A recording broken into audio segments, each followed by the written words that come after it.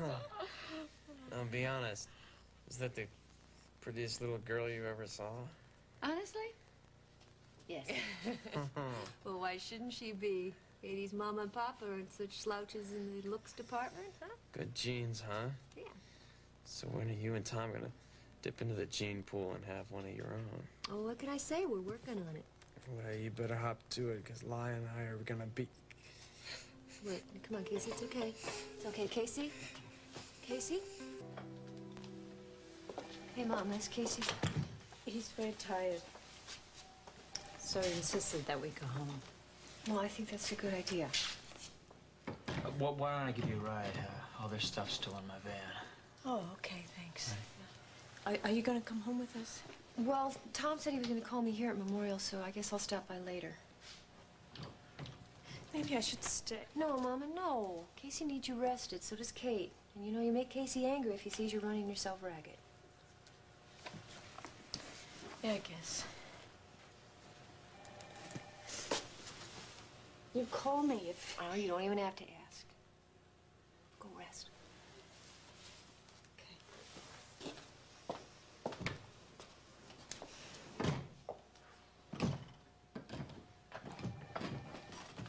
Mrs. Hughes, Casey's having trouble breathing again. Dr. Purcell is on his way, but he wants to see you.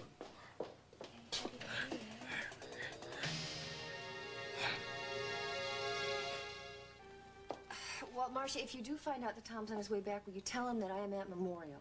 Thanks. Oh, Mrs. Hughes. Hi, how's Casey? Casey's putting up such a fight, it's hard to get an accurate reading. But he can't deny the fact that his breathing's more labored now. We've put him on IPPB respirator. No. No, it sounds more ominous than it actually is. But I have ordered a full-scale automatic respirator to be standing by just in case. Well, let's hope we won't need it. I gotta call Mama. Maybe you better talk to him first. He insists on talking to you.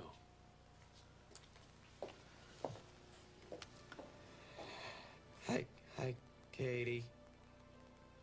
It's your daddy. I saw you on TV today. You were great. I really liked the part where you waved and blew me kisses. And I caught every one. So I'm sending them back to you. Kisses and great big bear hugs. So when you look up in the sky and you see shooting star, that's a kiss from me. And when you wake up from a good dream, feeling warm and safe, that's a bear hug from me. Okay? I love you very much. With all my heart. And I always will.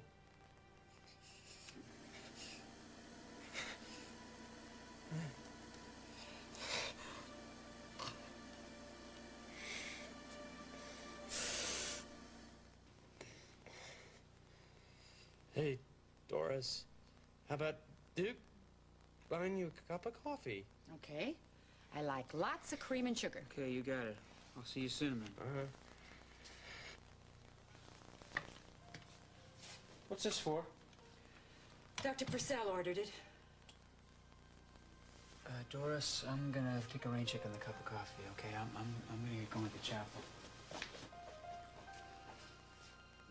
I love you very much.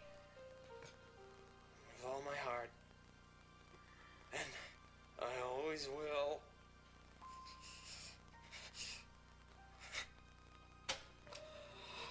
I want to add something. Okay, here. This is your big daddy signing off. Good night, sweet princess. Casey, honey, you want me to get Doris? No, no, it's only gonna get worse. I need to talk to you while I can. Casey.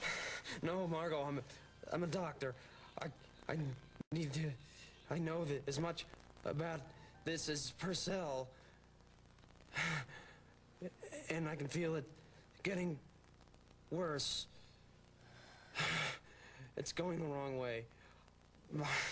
My brain's not sending the right message to my lung, and the respirator won't work much longer.